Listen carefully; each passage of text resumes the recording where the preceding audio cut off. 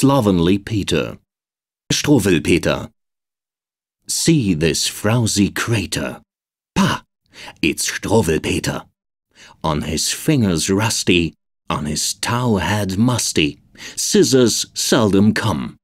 Let his talents grow a year, hardly ever comes his hair. Do any loathe him? Some.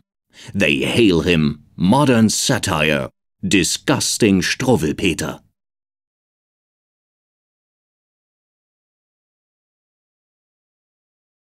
The Story of Ugly Frederick. Oh, Wally me, oh, Wally me, just such a boy I never did see. He caught the flies, poor helpless things, made hoppers of them minus wings. He killed the birds wherever he could, and catless made the neighborhood. And worst of all that he did do, he banged the housemaid black and blue. A dog stood drinking at a pump. The way he made that doglet jump! He sneaked upon him unaware. He whacked him here, he whacked him there. He whacked with all his might and main. He made him howl and dance with pain. Until overcome by woe and grief, the dog, desiring some relief, did bite that brutal boy full sore, which made the latter prance and roar. And then the dog did grab the whip, and with it homeward he did skip. To bed the boy had to go, and nurse his bite and wail his woe, the while the doctor healing brings, and loads him up with drugs and things. And all this time the dog below sings praises soft and sweet and low over Frederick's dinner waiting there, for Frederick or for Frederick's hair.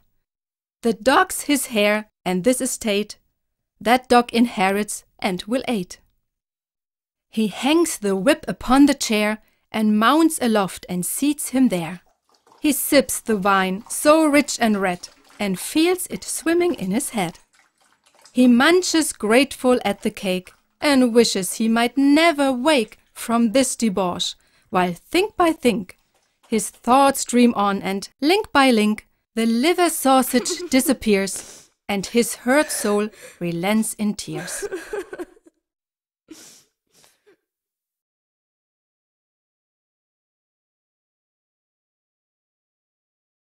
The Sad Tale of the Matchbox. Paulinchen was alone at home. The parents, they downtown did roam. As she now through the room did spring, all light of heart and soul a-wing, she saw where sudden burst on sight the things wherewith one strikes a light. "Oh ho!" says she, "my hopes awake. Oh, what a plaything these will make! I'll rake them on the wall, hoo hoo, as oft I've seen my mother do." And Mince and Mounce the catties lift up their little paddies. They threaten with their paws. "It is against the losses. Meow, meow, meow, meow. You'll burn yourself to ashes, oh." Paulinchen heard the catties not. The match did burn both bright and hot. It crackled gaily, sputtered free, as you in the picture see. Paulinchen waltzed and whirled and spun, near mad with joy for what she'd done. Still Mince and Mounce the catties lift up their little paddies. They threaten with their paws. "It is against the losses. Meow, meow, meow, meow. Drop it or you are ashes, oh." But the flame it caught her close, her apron too and higher rose. Her hand is burned, her hair's afire, consumed is that child entire. And Mince and Mounce wild crying, the while the child was frying, they said, "Come quick, oh sire, your darling child's afire. Meow, meow, meow, meow. She's cinders, soot and ashes, oh." Consumed is all, so sweet and fair, the total child, both flesh and hair. A pile of ashes, 2 small shoes, is all that's left, and they're no use. And Mince and Mounce sit sighing, with breaking hearts and crying, "Meow, meow, meow, meow. How could we let the parents know?" while round that ash pile glowing, in brooks their tears keep flowing.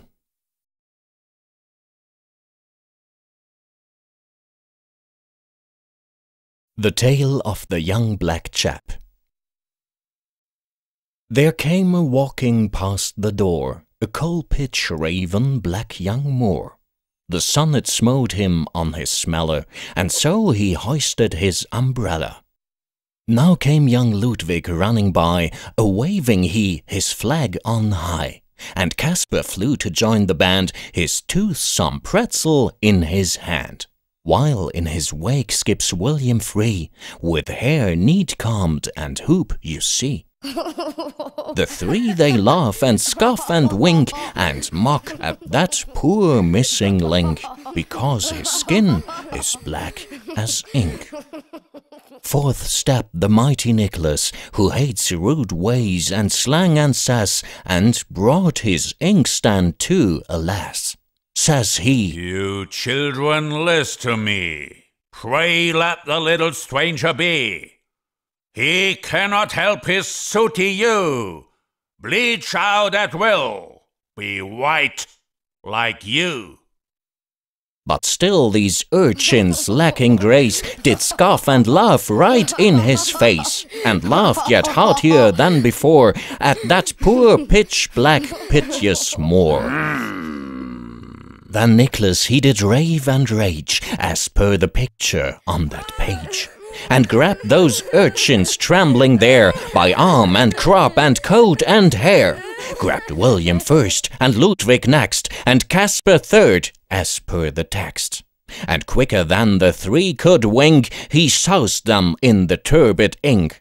Soused them down with holy spite, soused them down with grim delight, soused them down clean out of sight. You see them here, all black as sin, much blacker than that niggerkin, the Moor marching in the light, the ink blots following dark as night. Now if they had but hid their glee, they'd still be white and fair to see. The Tale of the Terrible Hunter. Behold the dreadful hunter-man in all his fateful glory stand. He took his game bag, powder, gun, and fiercely to the fields he spun. Brer rabbits spied him, smack and trim, and made the grossest fun of him. Full soon the sweat began to run, and mortal heavy grew his gun. He sought the sot, that green old boy, which filled the spy with evil joy. And as he dreamed and snored and slept, the furry rascal to him crept, and stole his gun, and smooched his specs, and hied him hence with these effects. The specs he set across his nose, and as his joke upon him grows, he thinks it would be darling fun to see that hunter skip and run in front of his own stolen gun. He drew a bed, the hunter fled, and fled, and fled, and fled, and fled, and howled for help as on he sped, howled as if to raise the dead. O'er marsh and moor, through glade and dell, the awful clamour rose and fell, and in its course, where past this flight, all life lay smitten dead with fright.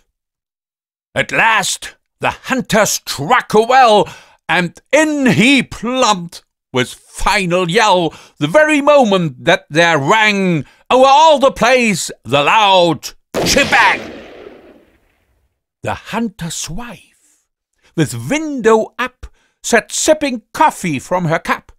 The bullet split the saucer clean, and scared her to a pallid green. Now by the well in hiding lay the rabbit's child, and saw the fray, and glanced aloft with aspect gay, and watchful of the coffee spray, and would had laughed, but changed his mind when that hot coffee struck him blind. He snatched the spoon and capered out with many a baleful, murderous shout to club to death the clumsy lout who'd brought his accident about. But when he saw it was his pa, he changed his mind again. Aha!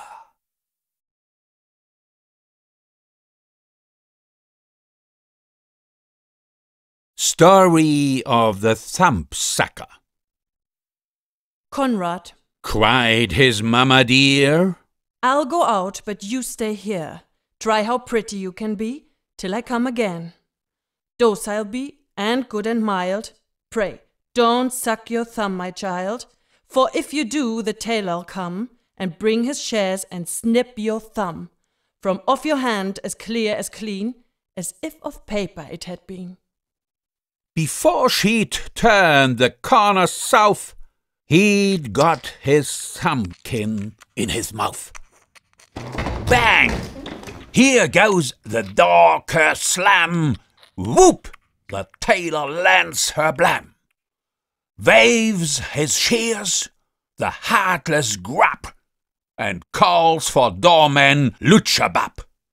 Claps his weapon to the thumb, snips it square as head of drum, while that lad his tongue unfurled, and fired a yell heard round the world. Who can tell that mother's sorrow when she saw her boy the morrow? There he stood, all steeped in shame, and not a thumbkin to his name.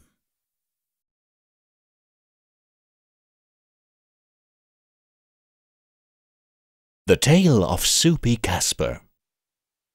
Young Casper, he was kernel sound, a fleshy cup and barreled round. Had cheeks all rosy, red and fresh, was fond of soup, it added flesh. But finally with scowling brow, he said he'd strike and make a row. No swill for me, I'm not a cow. I will not eat it, loathe it now. I can't, I won't, I shan't, I vow. A day rolled slowly over his head. Behold, his flesh began to shed. Yet still his strike he did maintain, and screamed as erst with might and main. No swill for me, I'm not a cow. I will not eat it, loathe it now. I can't, I won't, I shan't, I vow. The third day came, lo, once so sleek.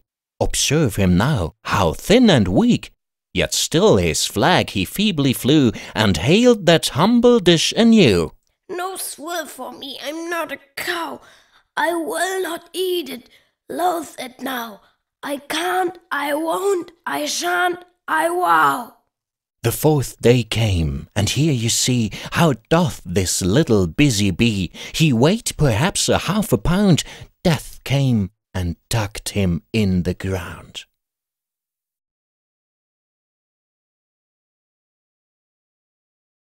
The Tale of Fussy Philip. Philip, if it won't make you ill, try to sit a minute still. So in earnest tone and rough spake the father to his tough, while the mother's troubled glance prophesied a present dance when these two should get a start. And so it made her sick at heart to see the boy hadn't heard his restive father's warning word. He jiggered and sniggered and joggled and boggled on his chair and skirmed galore. Philip, this doth irk me sore. See ya, darling little chaps. Number 2 of Phil's mishaps. Observe the picture shows the fact. See, he tilts his chair aback. See, he's gone. Grabs the cloth, and what's thereon? Sprawls heels upward on the floor. Dishes follow, crash and roar. Down they clash and plash and slash. Down comes soup and cheese and hash, and under them the boy they mash. Father stares in consternation, can't size up the situation. while the mother's troubled glance notes fulfilled the promised dance. Philip's buried hide and hair, naked stands the table there. All the family had for dinner decks the grave of that young sinner. Soup and sausage, wholesome bread, gone to hide that foolish head. Soup tureen is split in two. What shall they do? What shall they do? Frantic view they this defeat. They've not a single bite to eat.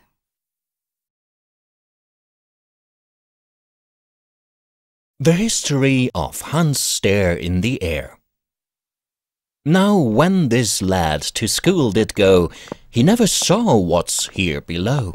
His eyes were always in the sky. 'Mong roofs and clouds and things that fly, he never saw along the street the common things about his feet. So people used to cry, Oh, there, that is Hans Stare in the air. There came a dog a-tearing by. Hans was gawking at the sky, just as calm as a ham. No one warned him with a yell. What befell? Whack, kerblim, and down they go, boy and doglet in a row. Once he snooped along the strand, with his atlas in his hand, and his pack nose tilted back so he could watch the swallow's track, and never got it through his gourd that he was walking overboard. Although the fishes frightened shout, We three are orphans, please look out. Another step, another yet, and finds himself amazing wet. The fishy orphans, scared full sore, turn tail and travel for the shore. Now by luck 2 men arrive, and with their hooks and sticks contrive the struggling dunderhead to hive, and soon they fish him out alive. Stands he now, the dripping bloke, and sees no humour in the joke. Water streams from hair and clothes, and flows in rivers down his nose. He's water-soaked from head to heels, but can't express half what he feels. Those little fish go swimming by, and up at him they cock their eye, and stick their heads out full a span, and laugh as only fishes can. Laugh and giggle, jeer and snort. How strange to see them thus cavort. Meantime the Atlas, gone astray, has drifted many yards away.